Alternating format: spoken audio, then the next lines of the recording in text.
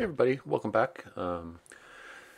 Just catching up on the last couple of weeks here. It's always interesting to go back and look at the videos that took place in between the last video and this one, because it feels like I haven't made much progress, but gosh, putting the luggage door in sure was a long time ago. So yeah, I'm just working on getting the luggage door. I kind of was nervous about this part because it's sort of a moving part and needs to line up just perfectly, and there's a space it needs to go into to make it perfect, and it actually went together a lot easier than I expected it to. As usual, you just kind of follow the instructions. This particular piece there needs a bend right where the line goes through it, and they recommend, it's a pretty thick piece of metal or aluminum, and they say just put it over your knee and bend it at that line, and it's I kind of bent it a little bit and it wasn't quite enough, and I bent a little more and then it was just right, and it seats in there very nicely at this point in time. All the structural support around that door is kind of a layered sandwich of different parts to create the structure around the door, and just kind of had to fiddle with it a little bit and get all the parts in the right direction, and once it all went together, it was match drill the holes at the bottom, get the hinge attached, and I'm very happy with how it looks at this point in time. The next step here, those red arrows show the vertical pieces where the skin on the side of the plane there is going to attach to, and they get attached to the landing gear channel that runs, just behind where the spar is at. And you can see me fitting those black pieces into place because those are parts to hold on to the main landing gear itself, and then the parts that are standing up are going to be attached to where the skin is at. So they help form sort of effectively the boat. And the jigs there, the jigs are pretty cool. One of the smart things that Sling has done, and I don't know what other manufacturers do, but each progressive jig has a number of holes actually in the jig. So the one at the first or front of the airplane is going to have one hole, and then two, and then three, and so on until you get to six, which is actually going to attach to the rear fuselage, which is off to the right of the frame here. And so you can't really put them in the correct order. Oh, and of course, so what I'm doing here, if anything's worth doing, it's worth doing twice, so it's kind of my motto.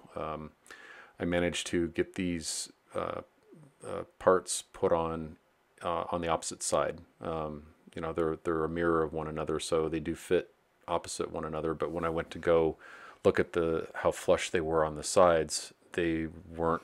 There was probably about 1/4 of an inch difference between each one along the long portion of the wing. So stainless steel rivets, took me better part of an evening to very, very carefully remove them from the existing system to not damage anything else, and then flip it over and put it back in. So and it happens once in a while. I mean, I can look at the drawing all night long and still manage to do it wrong. But so what I'm working on here is the rest of the ribs for the rear portion of the main core portion of the fuselage, and just doing some dry fitting here because I don't think I had actually cleaned or deburred them yet, and actually I'm going to skip even showing those parts of the video going forward, because by now, if everybody's been watching, they've probably seen plenty of me removing plastic and or the protective layer, and then deburring and cleaning the ribs or the material. So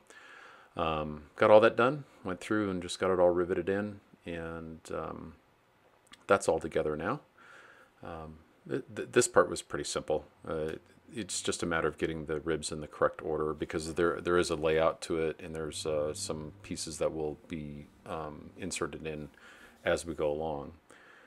So clean up the workspace a little bit, ponder the next steps, and the next thing to do was to start getting out the parts for the skin and structural support that actually goes below for the main or the bottom floor here. Basically every phase that you go through, there's going to be these pages where there's a long list of items that are going to be part of the next series of the build. and we go through, I've been going through, and I make sure that I have all the parts accounted for before I even start into it. That way they're all present in the immediate area to work with. So yeah, that's what's going on here, and it's a little bit of an Easter egg hunt, which is kind of an interesting process, because there are parts, they do a really good job of keeping most everything together, but because I've moved items around from over my father-in-law's house over to the house I'm in now, they, some things have gotten moved around separately. There's a number of rib nuts that go into the supporting structure for the floor here. And one thing that I first started or learned when I first started doing this process was that these rib nuts, it's really good to use some type of epoxy or something to keep the rib nuts from spinning when it's in the channel. And Evan Byrne actually had a really good video. I've been going back and reviewing some of his old videos, even before he did the sling videos. And he had a really neat test that he set up where he did a rib nut with no glue or adhesive all the way up through epoxy. And the epoxy had a torque value of like 45 or 47 or something like that on the rib nut, whereas no epoxy, just a straight rib nut, had like a 2-pound torque on the rib nut itself. So I definitely want to be able to make sure that that stuff is able to hold well. Here I'm going through and just putting the sound insulation in in between the ribs. This section actually was pretty simple because you just basically line it up and cut it to the size that the opening is at. And one thing about this material that it was very interesting is when it sticks, it is stuck. It is not moving. So you have to be really super careful to get it perfect when you set it down, or just accept the slop or float around. Here I'm opening up the hole for the transponder antenna. That piece goes pretty much directly, well, the top skin opens up to the bottom skin, and as per the instructions, it's just opening up that hole a little bit better to allow for that transponder to be able to be attached once, because it's a sandwich, the top skin and the bottom skin. Once you rivet them together, there's no way to really get in there. And then it was also recommended to do some additional soundproofing, or the insulation that you've got here on the top skin, to just sort of double layer up, and it helps with the quietness of the airplane. Because I did applied this material in the rear portion of the fuselage. I think I've got some videos of that. It was planned on that I would run out, because they only provide enough of this insulation with the kit for the main fuselage. So what that roll that's there that I'm cutting is some additional new material that I've got over at Aircraft Spruce, and I find it's actually a much higher quality. If I had to do it again, I probably would not use the sound insulation that comes with the kit, and only just buy the roll as it is from Aircraft Spruce. They do have different thicknesses, and this is just more of me applying the epoxy to the rib nuts as I go through. The only downside to this is it is a little messy, and I do find that it, if you're working, even if you're working quickly, you can get to a point where the epoxy does stick a little bit to the actual tool for pulling the rib nut. So I've been more careful about making sure that that's super clean when I put it away, because it does kind of hang around. So these are just the vertical pieces for the center console, and the tall one there is for the instrument panel to attach to. My father-in-law came over and helped an evening, and he's been super helpful when he does come over and help, and helps. He's enjoying the process and been very fascinated by it, so it's great to have him around. So we've got all the bottom floor section done, and it's time to kind of do a first fit to see how that part's going to attach to the main spar. That's what this section is here. It's a little, I mean, you can't put the clecos in to hold it in place when it's sitting on the bench like that, so I find it's easier to just stand it up on its side. I didn't have any foam that was recommended as part of just some of the material to help support the build for this section. I did ultimately go to the hardware store and bought a sheet, so you'll see that appear here shortly.